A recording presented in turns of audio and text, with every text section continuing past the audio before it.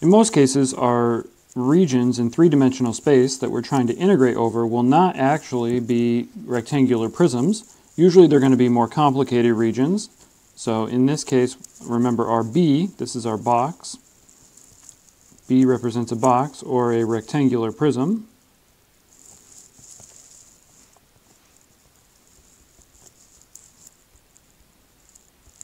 And so our rectangular prism regions are just literally small boxes, or maybe big boxes in space, but these that we can chop up into small boxes in a very systematic way and write a Riemann sum for, and in a nice iterated integral.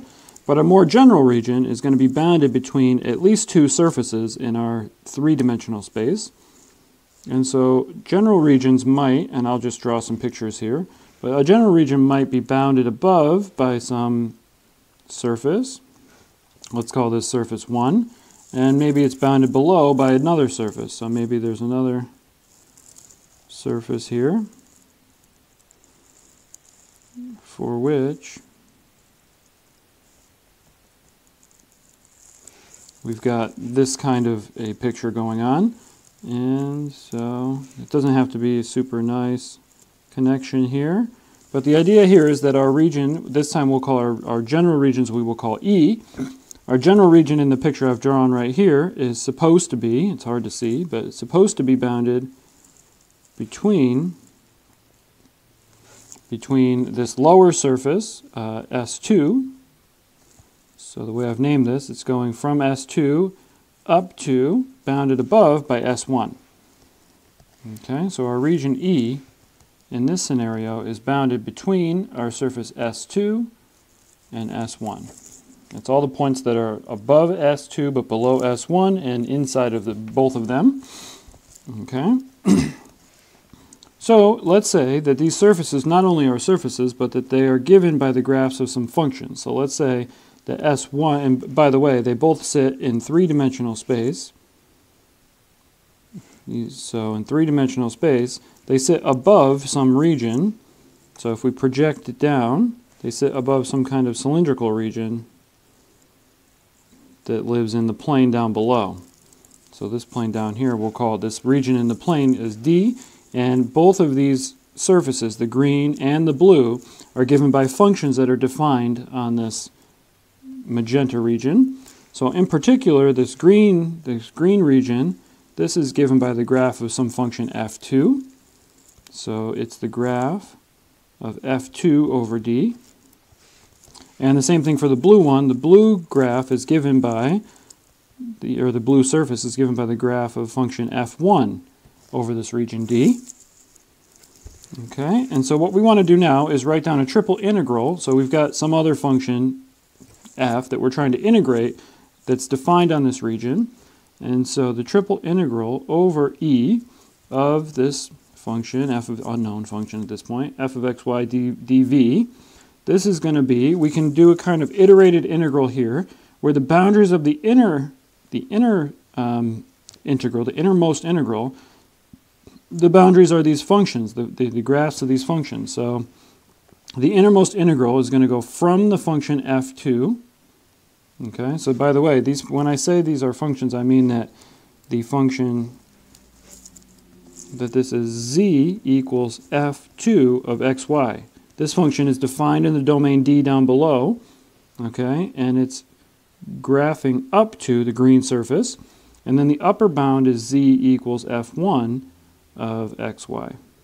That's the blue surface up above. So we go from the green surface up to the blue surface, and then, so here we integrate then our function f of xy z dz.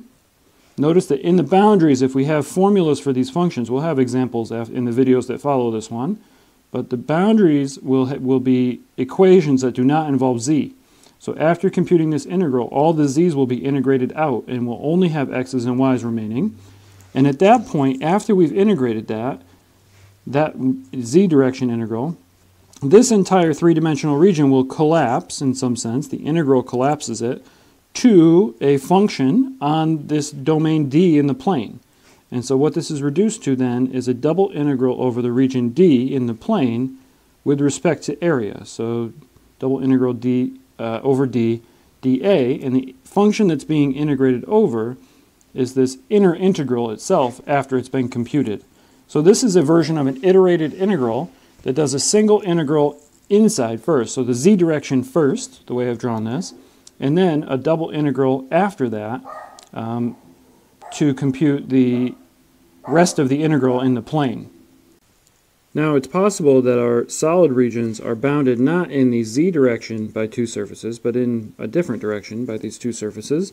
So if we've got our xyz coordinate plane here, the picture I drew for the first kind of thought example was a region that was bounded in the z direction, vertically in the z direction by two surfaces. But of course it is possible that maybe our surfaces are in a different direction. So I'm trying to draw a kind of crazy surface here. Maybe this is a bad idea. But maybe we've got one surface here and then another surface. So another surface going this way. And so the idea here is now that we've got two surfaces, and the region should be kind of the intersection of these two, so in between these two things. So the way I've drawn this, we've got a region, I'll just simplify, a region bounding this side and then some other surface on this side. And so this is the idea. And on this side we've got, say again, surface 1, and on this side surface 2. And in between we're going to want to integrate this one the way I've drawn this in the y direction first. So we're going to integrate this way. And in doing so, that means the domain of these two functions, if we think of these as functions, the domain of these two functions is going to be projected after integrating in the z direction. We're going to project the domain of these two onto our xz axis. And so this will be the domain D over here.